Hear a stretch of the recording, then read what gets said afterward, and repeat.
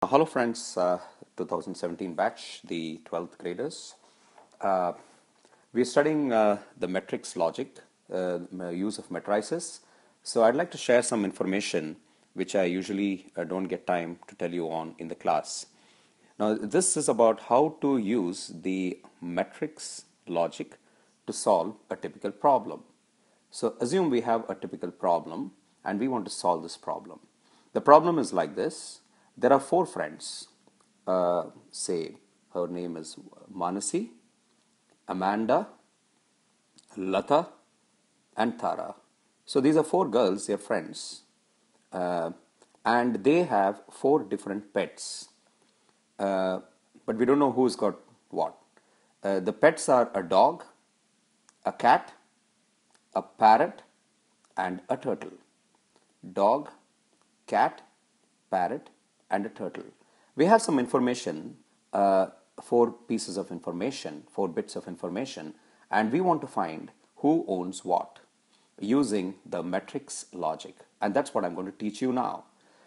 We know that, say, Lata likes to visit the friend with a turtle. So Lata visits a friend with a turtle. Tara and Amanda help their friend walk her dog. Mansi is allergic to dogs and cats, so she can't own dogs and cats. Tara teaches her pet how to talk. Now these are the four pieces of information we have, and using this information we are going to find out who is owning what. So we're going to make a grid like this, a matrix grid, just like so. And here I'm going to put first say Lata, Tara, and Amanda, and who else? Mansi. And here I'm going to put the pets, dog, the cat, the parrot, and the turtle. And we're going to make some small grids like this. So it's like a matrix with rows and columns. Now based on the information, we're going to put dots or crosses. So this is a 4 by 4 matrix. Now let's put a cross in the first row under the turtle because Lata likes to visit a friend. That means apparently she doesn't own a turtle. So we can put a cross on that. And let's put two crosses to show that Tara and Amanda do not own a dog. So two crosses, cross here, cross here. Okay, so Tara and Amanda do not own a dog. So these two, why? Because Tara and Amanda, sorry, not here, I'll just tell you. So these two crosses we are putting, this is from the second. So the first data is here.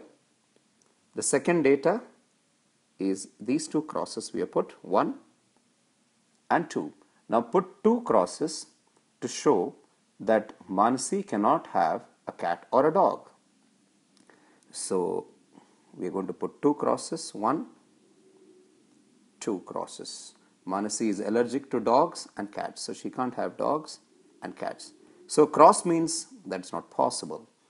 And now Tara, we are going to put, by the process of elimination, we know that this is the only thing we have. So Tara owns a dog. Lata owns a dog. We can see that. Now we use the elimination method. So Tara has a parrot, so I put a circle in this. So if I put one circle, I need to cross here and I need to put a cross here. Every row will have one circle and 3 crosses. So I'm putting a cross here and a cross here. Now since these two are crossed already, let me point it out. These two are crossed this way. I have to put a circle here. Now in the parrot, here I have to put a cross because there can only be one circle. So put a cross here a cross here. And now there are 3 crosses here, so I have to put a circle here and a cross here. So now the matrix is complete, and we know now that Manasi owns the parrot. Manasi owns the turtle. Amanda owns the cat. Tara owns the parrot, and Lata owns the dog. So this is a method of elimination, how we use these 4 pieces of data in the form of a matrix. I'll go over it slow once again on the next page. So we have 4 girls, Lata, Tara, Amanda, Mansi, and 4 pets, dog, cat, parrot, turtle. Let's start. We're going to put a cross for not owning it and circle for owning it. Now, every row will have only 1 circle and 3 crosses. That makes sense, correct? Because each person can own only 1.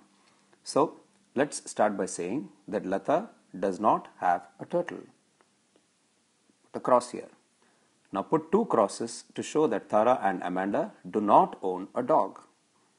Cross, cross. Put 2 crosses to show that Mansi cannot have a dog or a cat. So Mansi cannot have a dog or a cat. By the process of elimination, we know Lata owns the dog. Now, one person we know, Tara owns a parrot. So I'm going to put a circle here. Now this column has already got 3 X's.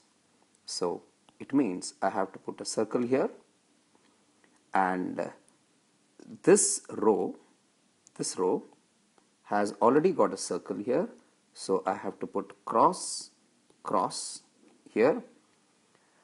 And this one has already got a circle.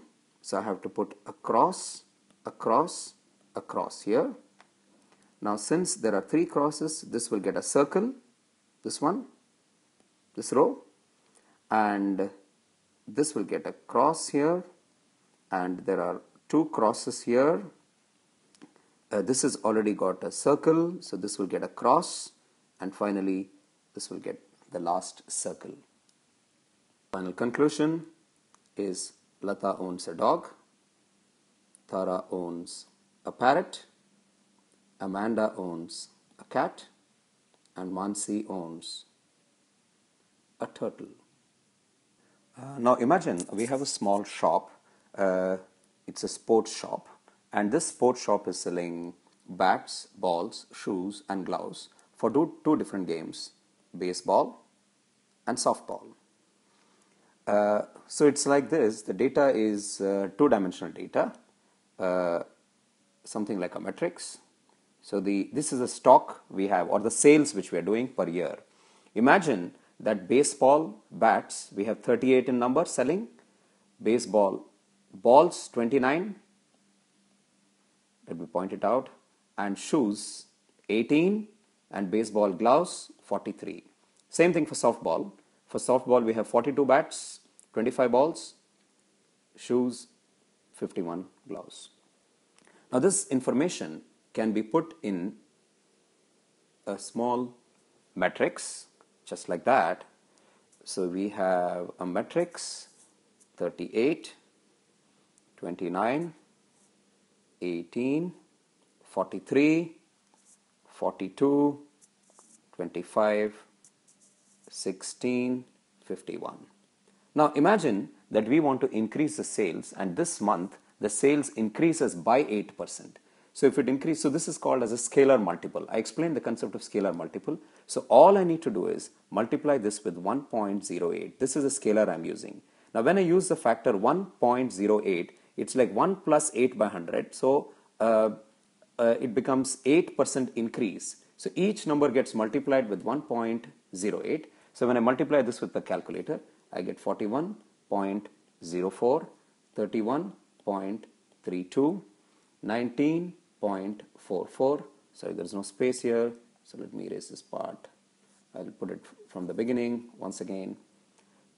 So we have, when I multiply this with the calculator, I have these numbers: 41.04, 31.32, 19.44, 46.44, 45.36, 27, 17.28, 55.08.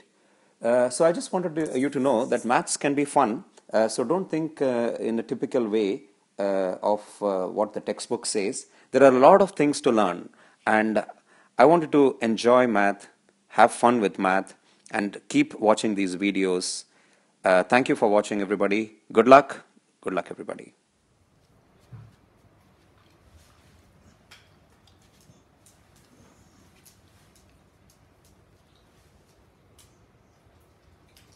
Hi, Roxy. Doing good?